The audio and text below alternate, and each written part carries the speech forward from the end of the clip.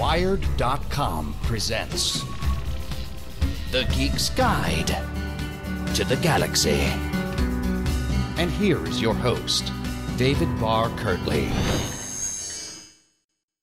Hello, and welcome to episode 148 of Geek's Guide to the Galaxy. Our guest today is Ken Liu, one of science fiction's most popular short story writers. He's also translated many works of Chinese science fiction into English, including the best-selling novel The Three-Body Problem by Liu Cixin. Ken's first novel, The Grace of Kings, is an epic fantasy inspired by Chinese history. And now, here's our interview with Ken Liu. All right, so we're here with Ken Liu. Welcome to the show. Thank you. Okay, so why don't you tell us a bit about how you first got interested in reading fantasy and science fiction?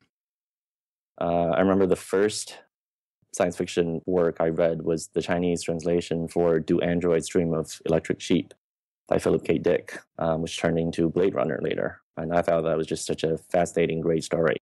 So maybe that's can be considered the start. I like Arthur C. Clarke, I like Ursula Le Guin, just pretty much everybody. And so when did you actually start writing your own fiction? I started submitting for publication, I guess, in college, and didn't really have much success until much later. And were you submitting to the science fiction magazines at that time? I submitted to all sorts of places, but yeah, including the science fiction magazines I knew at the time. And I didn't really know the industry very well. So I was just submitting to the magazines I'd heard of, like Asimov's and FNSF and Analog. And so then you actually first got published in the Phobos Fiction Contest, right? You want to tell us about that? Sure. Phobos was a fiction. I think they were a company that started to focus on publishing anthologies of short fiction, and I think the idea was they wanted to develop them into media properties. And so I just submitted to them, and I think I was one of the first winners for their first contest. And so that was my debut story that got a professional rate. And so when we met the first time, we talked about how I also had two stories in that anthology. And I don't know, were you involved with all the stuff with the weird contract for that anthology?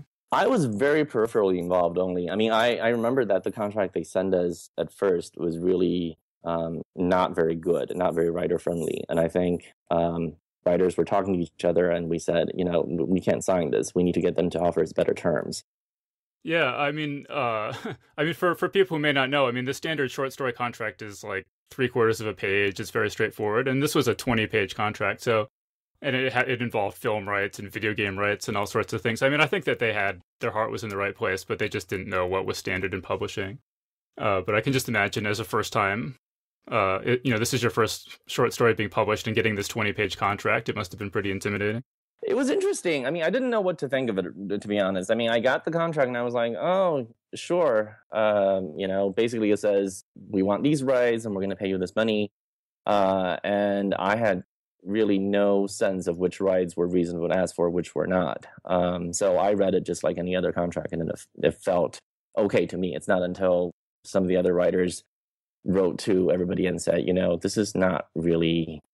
this doesn't really make sense. That I said, oh, okay. Well, and then so how about what happened after that in terms of short stories? Because you started selling quite a few short stories after that. Not right away, for sure. I mean, after that, I think I had maybe one other sale to Writers of the Future, and then maybe one sale to Strange Horizons. Hard to remember. I think that was the chronology. And then I basically couldn't sell anything at all. I wrote one particular story called Single Bit Error, and that was really, really cool. I really liked it. And I thought that was the best thing I'd ever written. But unfortunately, I could not get it accepted anywhere. I think I submitted that thing and I got, I'm sure, 30 rejections or something like that. And so I sort of gave up because I got obsessed with that story and I couldn't sell it. And then I just sort of stopped writing for a few years. It's not until many, many years later that Single Bit Error finally did get published. And so where did that story appear ultimately? It appeared in an anthology called Thought Crime Experiments, which is focused on, amusingly, stories that had been rejected many times. But so was it then after that you started really getting on this roll with the short fiction? I think after that I started writing more, but I'm not sure I started selling that much more either. I think it was a couple more years maybe before I started selling at a regular clip. I mean, because at this point you've published how many stories? Dozens at this point, right? At this point, it's over 100 now, maybe 110, 115. I don't know. It's somewhere around there. I know I crossed over the 100 mark sometime last year. Wow. And so, which of those would you say have gotten the most attention or been the best received by readers? That's hard to say actually, because there are many ways to measure this. I mean, for example, The Paper Menagerie is a story that won the Nebula Hugo and the World Fantasy Award, and that particular story has been reprinted a lot, so it gets a lot of exposure. But I don't know if that's really the one that readers like the most. I certainly get a lot of positive comments about it from readers, but I tend to think that's just a function of the fact that it's being reprinted so many times. The story that I really like, that I thought was the best story, is called The Man Who Ended History. And that was a Nebula and Hugo nominee for novella in the same year. That one did not get nearly as much attention, but I personally think it's probably my best work to date in the short fiction category. Yeah. And I want to mention for listeners that a collection of your short stories will be coming out later this year called The Paper Menagerie. And other stories. Yeah. And other stories. You want to just say a bit about that? Sure.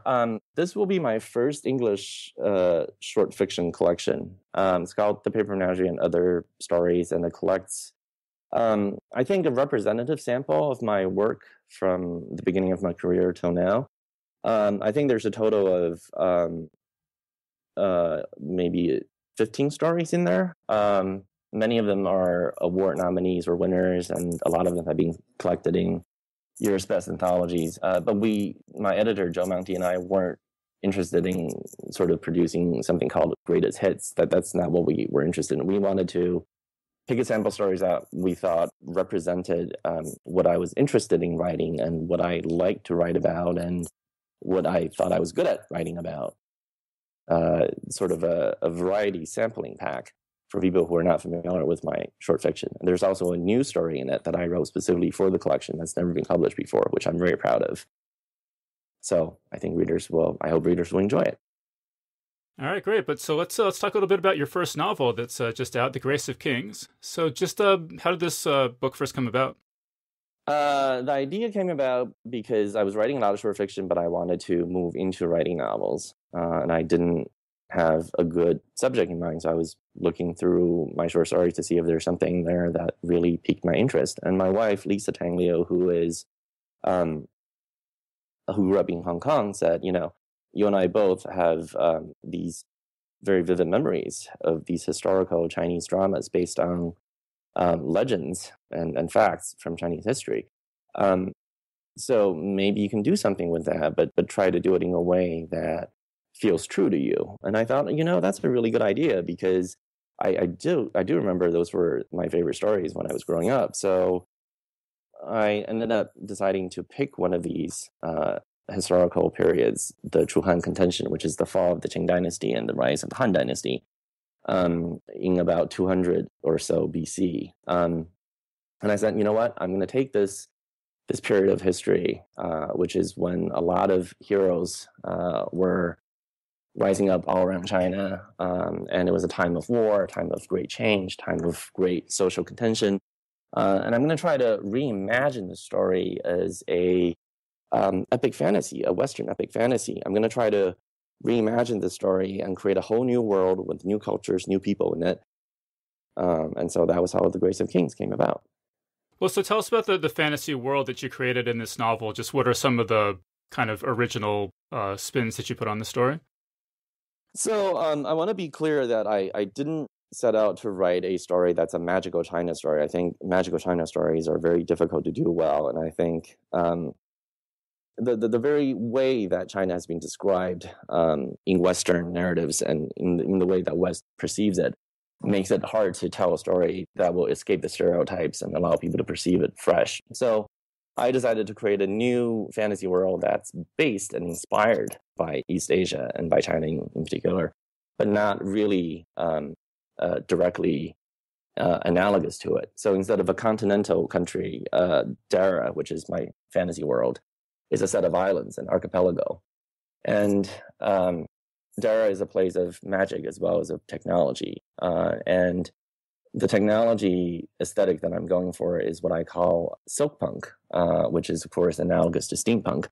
Steampunk is the idea of extending the Victorian era technology and aesthetics to alternative path not taken. And so silkpunk is one where I take the technology inspirations of classical China, like kites used for military endeavors and for signaling, very powerful mechanical vehicles of various sorts, just these inventions that are described either in real history or in historical romances. And I take them, I sort of blow them up and turn them down an evolutionary path that I think they would have taken if they were allowed to develop.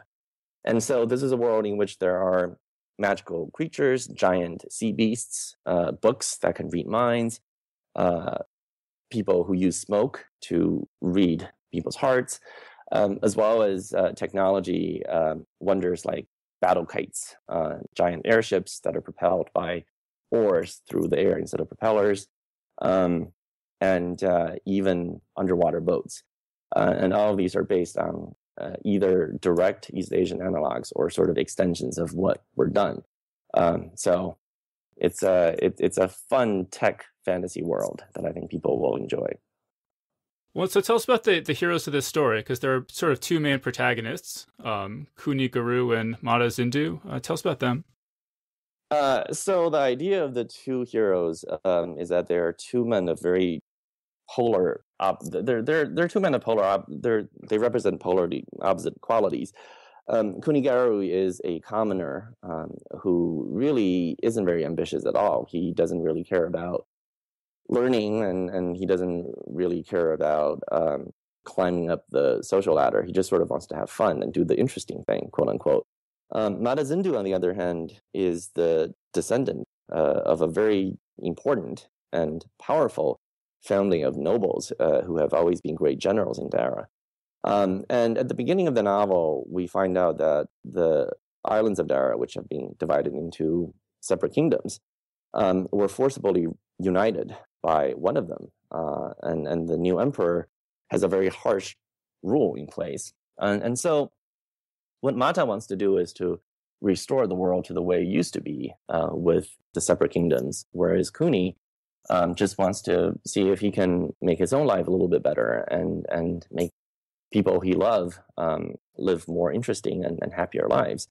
And so these two unlikely protagonists sort of become leaders in a subsequent rebellion against the empire when the empire's rule becomes too harsh.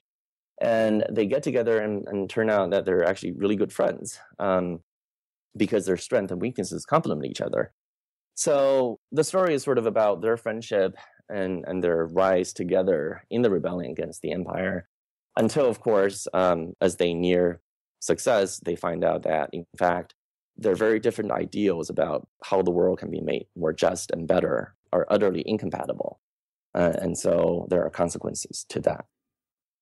And so in addition to these two characters we were just talking about, there's a lot of other characters in the book, including, I thought, interestingly, a tax collector named Kindu Marana.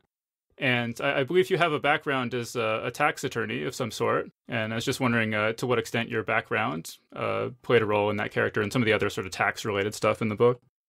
Right. So I was a tax attorney for something like 7 years.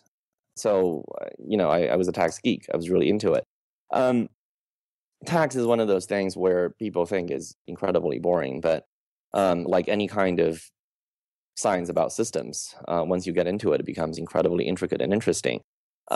Because I really, love tax, tax topics actually feature quite a lot in my fiction of various length.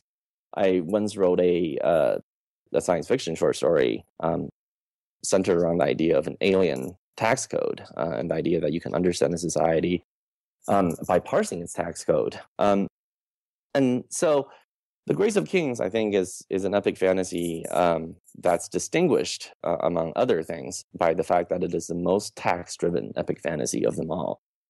Tax plays a large role in the story. So, my pitch would be that if I can make tax interesting to you, the really fun stuff would be really fun. The character of Kingdom Marana is sort of a joke, but not exactly.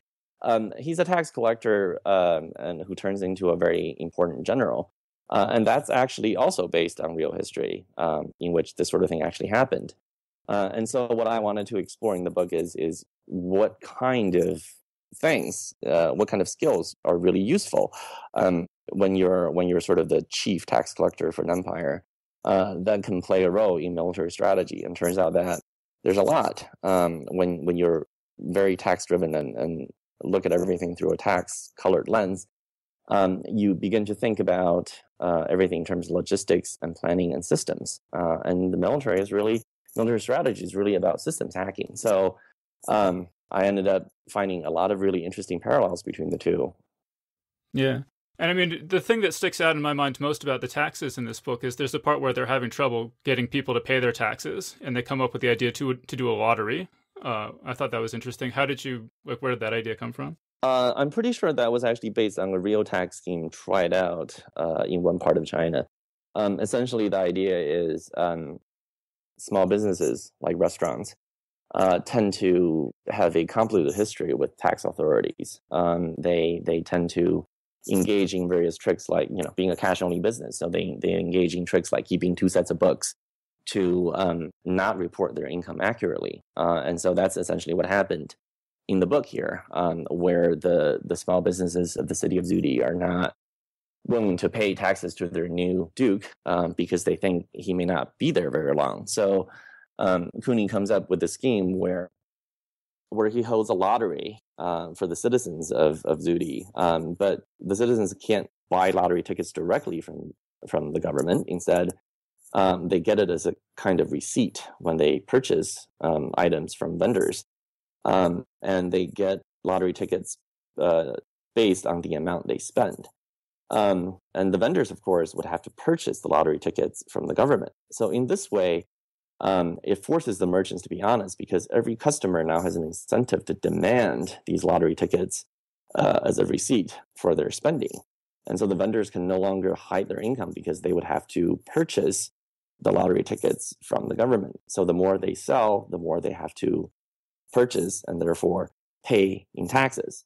So it's a very clever way to align the incentives of the general populace with the government. Yeah. So another character that really struck me in this book was Zato Ruthie. There's actually a really interesting portrayal of scholars and intellectuals in this book, but tell us about Zato Ruthie. Just talk about that character. Well, he's a scholar who ends up being king through a series of accidents. And of course, the portrayal of scholars is pretty critical to the book. I think that's maybe another thing that distinguishes this particular epic fantasy from epic fantasy that derives from a more Western European magical medieval Western Europe kind of tradition.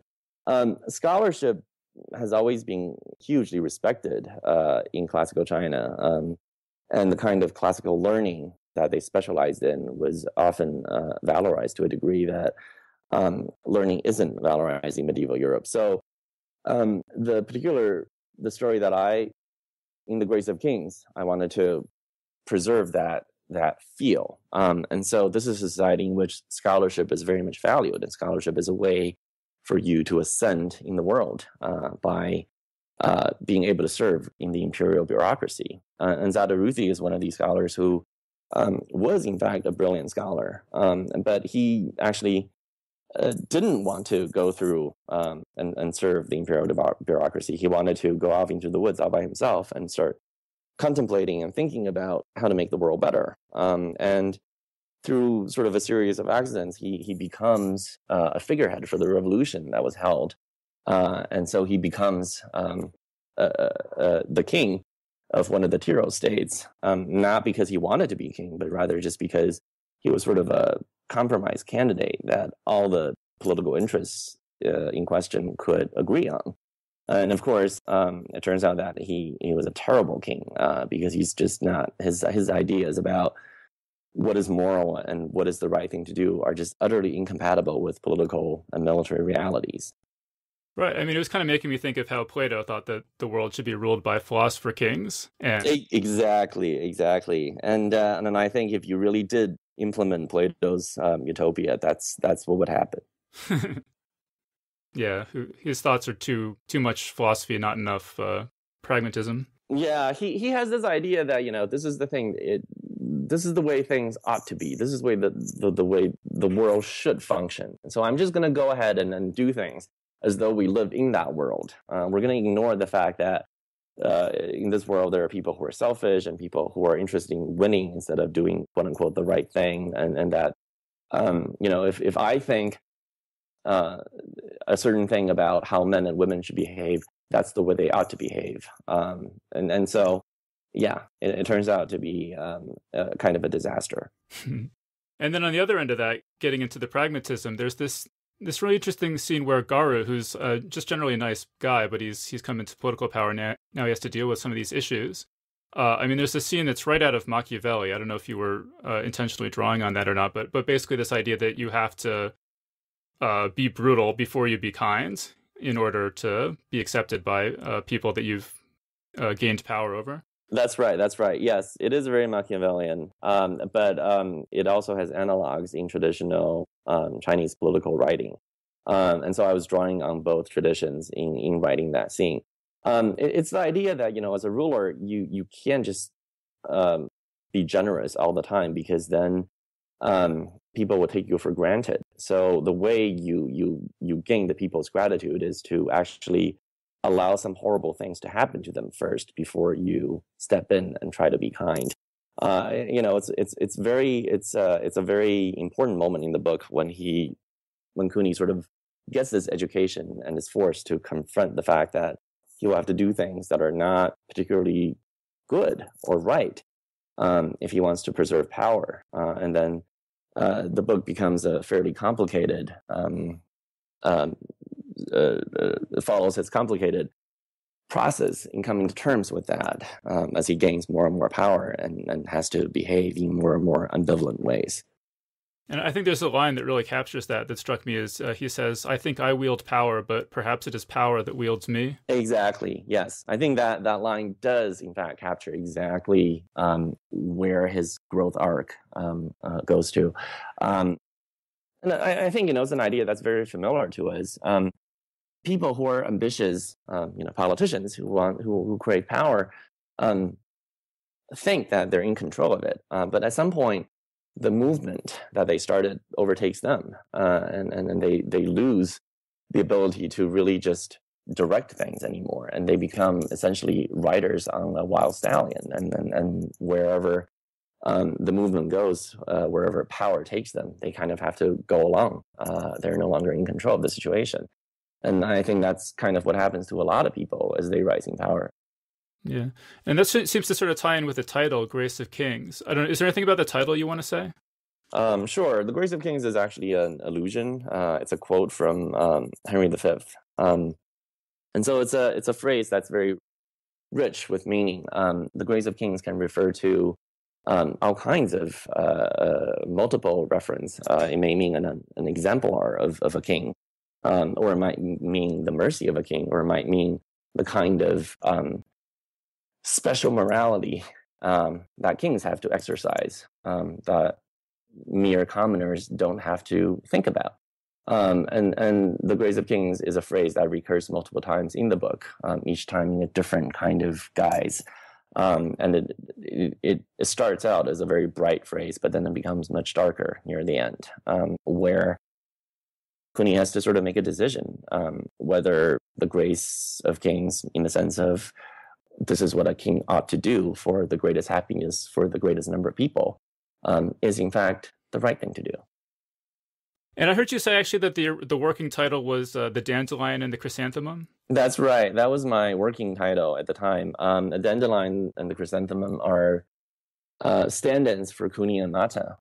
One of them is very pragmatic, sort of a weed, very useful kind of plant that's able to survive anywhere. And the other is this very proud, noble flower with a very strong, dominant personality, whether visually or in terms of fragrance.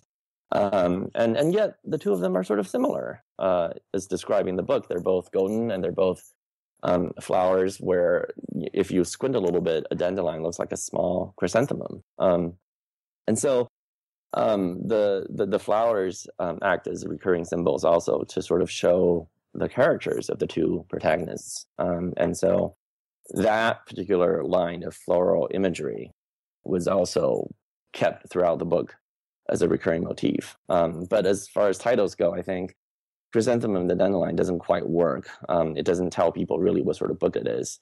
And so I'm much happier with the actual title we ended up using. Although the series as a whole is called The Dandelion Dynasty, so you did kind of keep a little bit of that in there. Yeah, at least I maintained a little bit of that in there. But again, I think the dandelion also is a symbol that transforms throughout the book, and also even more so in the sequels. So people should not, think it means a certain thing. Part of the joy of the series, I think, is in the way these images get transformed over time.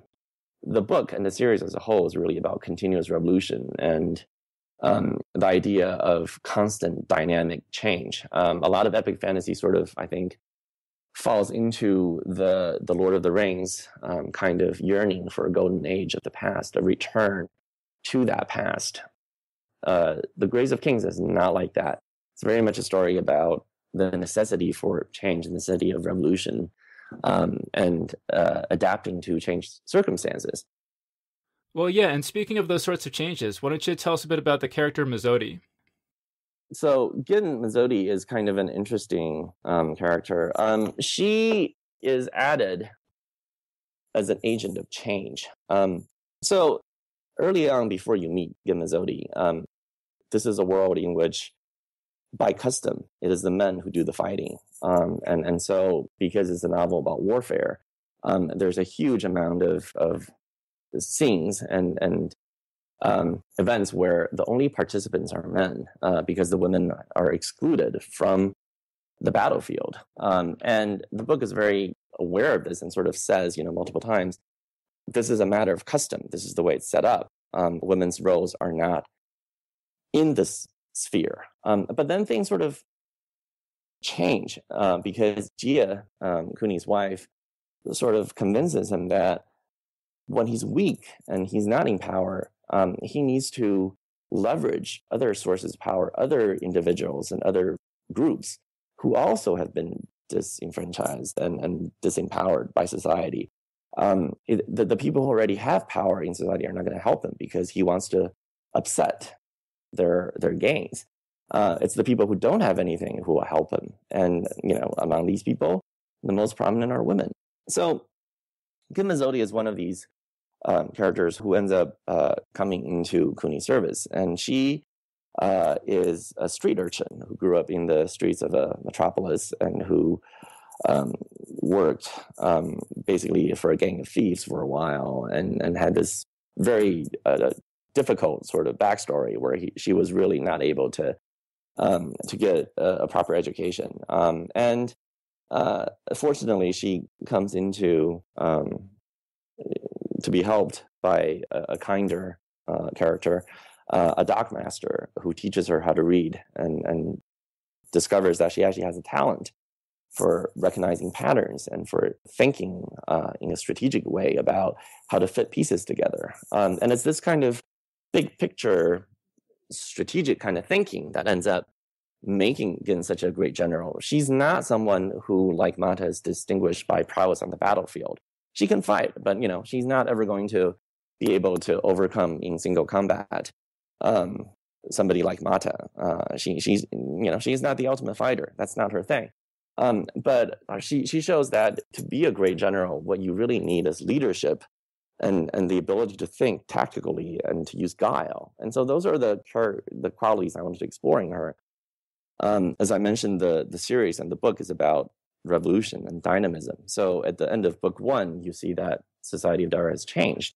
A lot of the women characters are playing very important roles because they have forced themselves onto the stage by helping a revolution, leading a revolution that succeeded. And so they now have a stake in the way politics and military affairs are conducted. But with every revolution, there always comes a backlash. And so the book 2 is about how the backlash and sort of the way the revolution can continue. All people who are disempowered in book 1, the poor, the uneducated, the women, and all the people who are sort of either lost out on the revolution or who didn't gain as much as they should have in the revolution, or who just weren't being paid attention to in the revolution. They now want to continue the revolution. And it's a story about how an empire at peace needs to deal with these pressures. And also there are surprises, which I won't mention here. All right, so we're running a little short on time, and I did want to make sure to ask you about the Three Body Problem, which just it was announced as a finalist for the Hugo Award. I just want to say, what's your reaction to that? I think it's awesome. I'm really glad to hear that the Three Body Problem, which is one of the first and I think the only so far major hard sci-fi novel by a People's Republic of China author to be translated into English. And then I think it really shows how there is still a lot of love in the genre for the kind of core SF that Three Body Problem represents. This is a story about the wonder of the universe and then a very engineering-driven attitude towards the necessity for exploration, for understanding alien, defining and understanding alien species, and an idea of that our future is in the stars, not on this planet. And not, in some uploaded future where we're just disembodied thought patterns in a machine. This is very much a novel that's oriented towards that ideal of striving to get off this rock and to go into space. And it's just wonderful to see translating a novel with a very unique Chinese perspective on these core SF concerns get such an enthusiastic reception here. So I'm very pleased that the Three Body Problem has been nominated for Nebula as well as a Hugo. I think before the Three Body Problem, only one other novel had been nominated for a Hugo, and I think also only one other novel had been nominated for Nebula. So to me, it's also kind of history making. I think the last time those translated books were nominated like that was like back in the 60s. So it's been many years. 60s and 70s. So it's been many decades now since a translated work has received such prominent critical as well as popular attention. So it's a very happy thing. So if listeners are curious to learn more about Chinese science fiction, are there any good websites or things they should check out? Well, they can certainly check out my website. I have a tab under translations, and they can go there and look at all the translations I've done. I've done a lot of short fiction translations from Chinese as well as novels. And so that would be a good place to go. All right, cool. So yes, we're pretty much out of time here. So just finally, is there just anything else you want to mention in terms of projects, websites, blog posts, just anything you want people to go check out? Sure. My website is kenliu.name, so KENLIU.NAME. I have a .name domain because I was being a good web citizen and believe that that's how you should do it and not go commercial. Anyway, so it's at least memorable. And you can also follow me on Twitter at KYLIU99. All right, great. So we've been speaking with Ken Liu about his new novel, The Grace of Kings. So Ken, thanks so much for joining us. Thank you very much for having me, David. And that was our interview. So big thanks again to Ken Liu for joining us on the show. Big thanks as well to everyone who signed up this week to support us on Patreon, including Ren, Torstein Fishvik, Colin O'Neill, and Christina Perry. That brings our total up to $246.39 per episode. That means we just need another $3.61 in weekly pledges to hit our goal of $250, which will guarantee that the show continues through the end of 2015. So that's another 30 or so new episodes guaranteed. So if that's something you'd like to see happen, please head on over to patreon.com/geeks and sign up to give us $1 or $2 per episode. So we just need a handful of people to do that, and we'll be all set for the entire year. So once again, that's patreon.com/geeks. All right, so that was our show. So thanks everyone for listening, and we'll see you next time. The Geek's Guide to the Galaxy is a production of Wired.com. For more information about the show, visit geeksguideshow.com. To learn more about your host, visit davidbarrkirtley.com. Music and voiceover produced by yours truly, Jack Kincaid. If you enjoyed this program, tell your friends. If you didn't enjoy it, tell no one. Thank you for listening.